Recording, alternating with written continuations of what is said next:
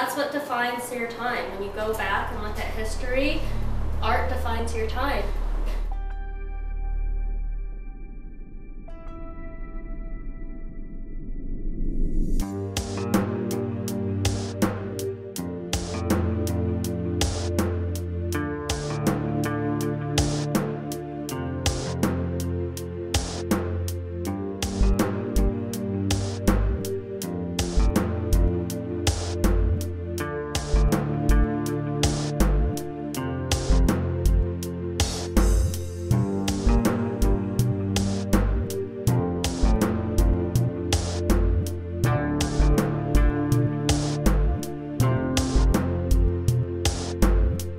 I guess I got into glass blowing about 2003, went to Sheridan.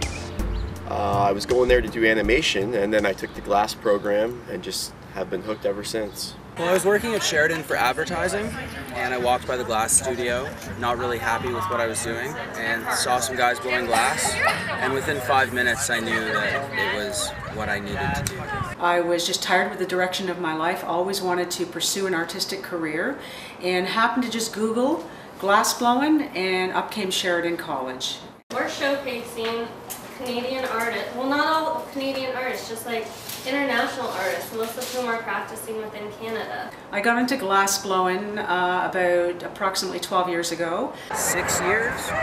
God, 16 years now. Maybe 18 or 19 years ago. A lot of galleries have shut down in the past few years, so we opened up. We knew a great group of people that are super talented and have great artwork. Galleries are the most important thing. They're the exposure, the place to collect ideas with other artists, you know, talk to other people, make contacts with the people you need to make contacts with.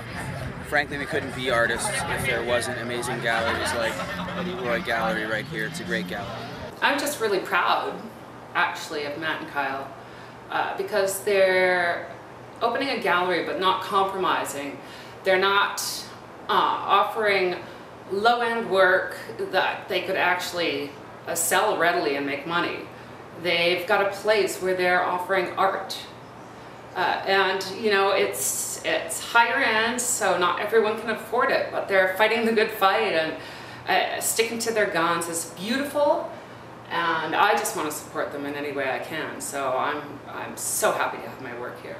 Galleries like Edy Roy over here, that definitely gives you a place to show your work and express that, and getting affiliated with the right groups and committees. The Edy Roy Gallery is a cool thing because it was started up by close friends, alumni from Sheridan.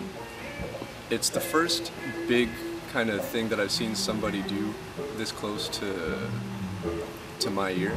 And it's cool because this gives us a space, like locally, to show our work and show that we've got a few of us around here. It's somewhat of a new medium. I mean, it's been around for thousands of years. It goes back to 10 AD, so it's a really quite a laborious, long process. It's done with in the furnace, and this is solid and this is hollow, and it's just been heated and manipulated and then let cool down to how it is here. So these are some of my signature work here. I think there's an appreciation with the arts, and that's been proven over time.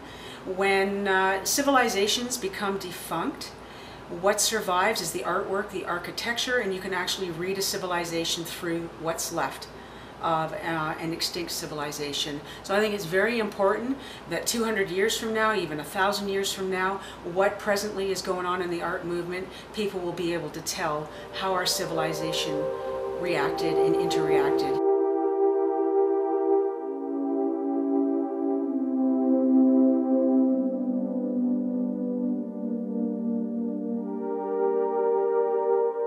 You go buy something from IKEA, it's a nice vase, you can put some flowers in it, something like that. But you get like an artist who's actually put blood, sweat, and tears into making a piece, whatever it may be.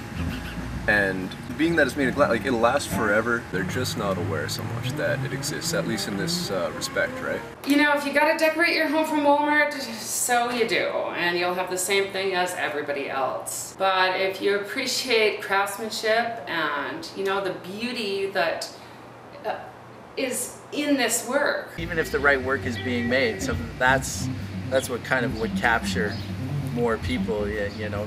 I mean, nowadays vases are obsolete. I mean, everybody still needs them, but yeah, you know, there's so much that can be done with the medium itself. Every artist certainly has their own story. The work has its own story. We've got other artists being able to showcase their talents and skills. Like last year we had Josh Boulay come and he did this incredible painting for one of our events. We've got musicians. Like, we're trying to just build an artist community.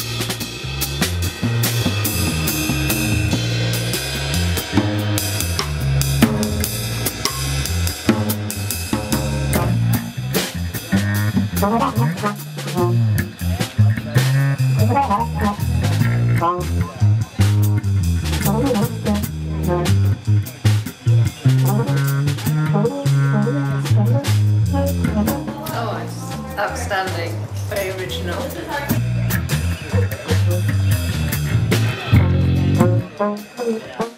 I think the idea is just make art, just keep making art. If you just keep making art, eventually everything else will work out. If you make art, just keep doing it.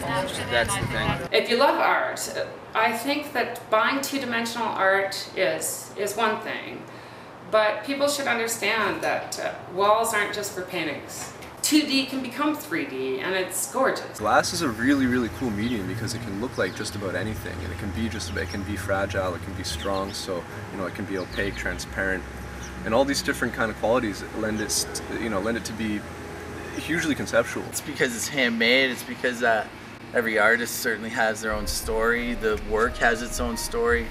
Even the pieces in here, you know, whether it's the black and white ones or the running bunnies. They all have something to talk about. As an artist, I like to just change and keep pushing the boundaries.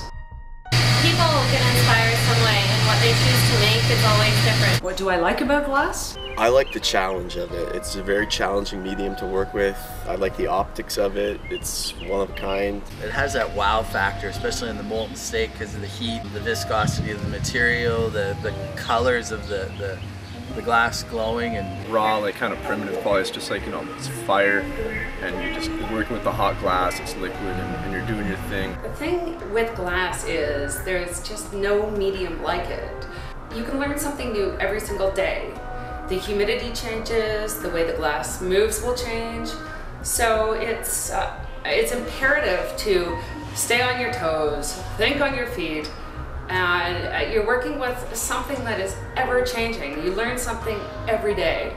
It's a constant challenge. They were made in various stages and then assembled hot in the hot shop. So I started off making the head. I have a glass assistant that brings me all of my bit work that I apply, and I sculpt with a tool, metal tools. In almost anything an artist makes, you know, it's not just a vase, or it's not just like an object. Like, you know, there's so much behind it, and even without like a ton of concept, it just, the technical skill it takes to actually make something with like clean lines and a nice form. There's something to be said in that, you know. Half the time you're fighting the material because you have to work very quick. You are always battling to control it, yet it controls you. And I like that aspect. We showcase 13 different artists, Canadian glassblowers, and we have an in-house studio where we teach classes. Accessorize your home with beautiful works of art from your community.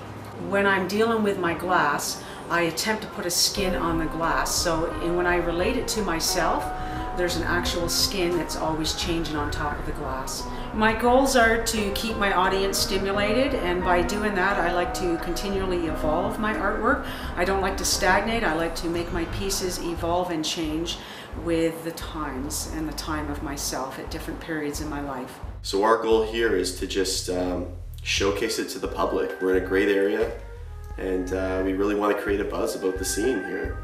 I just want to blow glass.